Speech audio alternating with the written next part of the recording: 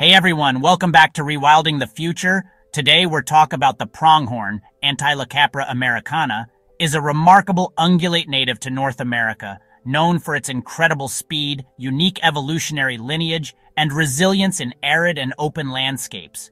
Though often called an antelope, the pronghorn is not closely related to African or Asian antelopes. Instead, it represents a completely separate family, Antilocapridae, and is the only surviving member of a once diverse group. Pronghorn inhabit open landscapes where visibility and speed are key to survival: sagebrush steppes, grasslands, deserts, and arid lowland prairies. They favor areas with a mosaic of shrubs for browse, grasses for forage, and gentle slopes that facilitate long-distance running.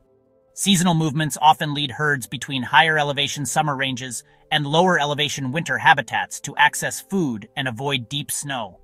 Adult pronghorns typically stand 80 to 100 centimeters at the shoulder and weigh between 35 and 65 kilograms, with males slightly larger than females. Their reddish-brown coat, white underparts, and prominent white rump patches are highly distinctive. The horns are unique, bony cores covered with a keratinous sheath that is shed and regrown annually. Both sexes have horns, though males are larger and shaped like lyres. Pronghorns are primarily browsers and grazers, feeding on a mix of grasses, sagebrush, forbs, and other low-growing vegetation. Their diet shifts seasonally. In winter, they rely more on shrubs. In spring and summer, they graze on forbs and grasses. They obtain most of their water needs from plants, but will drink when sources are available. Pronghorn are gregarious outside the breeding season, forming single-sex bachelor and doe herds of dozens to hundreds. During the rut, late August to October, bucks establish territories, displaying by marking with dung piles and rubbing shrubs. Dominant males gather harems of females. After a 7.5 to 8 months gestation does give birth, usually in late spring, to 1 or 2 fawns.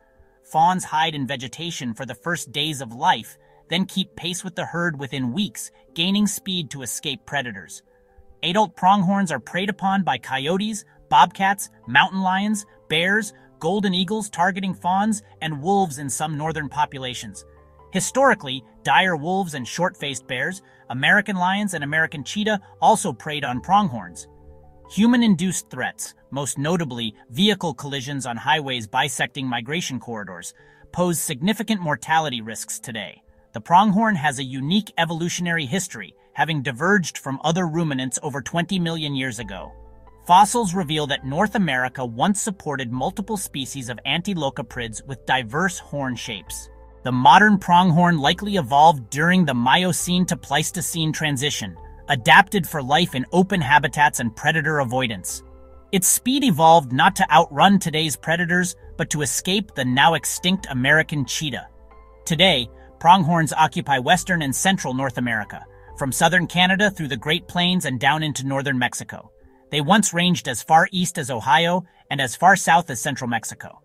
Habitat loss and fragmentation eliminated pronghorns from much of their former eastern range by the early 20th century. For indigenous plains peoples, pronghorn were an important food and clothing resource. Their speed and grace feature in folklore and ceremonial dances, and traditional techniques, such as buffalo jump-style drives, reflected deep ecological knowledge. Today, pronghorn remain an iconic symbol of the American West and are celebrated by hunters, wildlife watchers, and conservationists alike.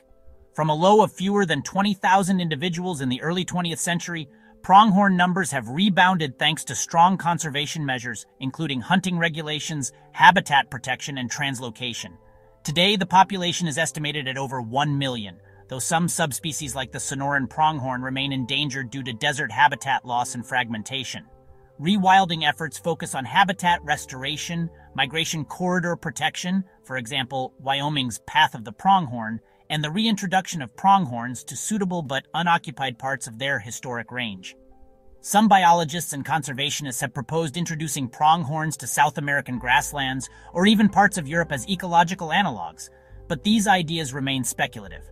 Rewilding projects also emphasize predator coexistence, fence modification, and public education to ensure the long-term survival of this iconic species.